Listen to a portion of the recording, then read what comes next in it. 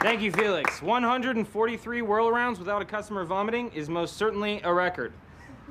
Now, in these past few months, this next employee has learned how to combine the Hawaiian aloha spirit with the work ethic of the great state of Kansas. Come to a victory hula for us, Bay Kenish Most Improved Employee.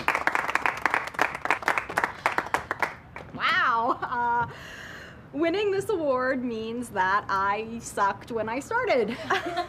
But it also means that I suck just a little less now.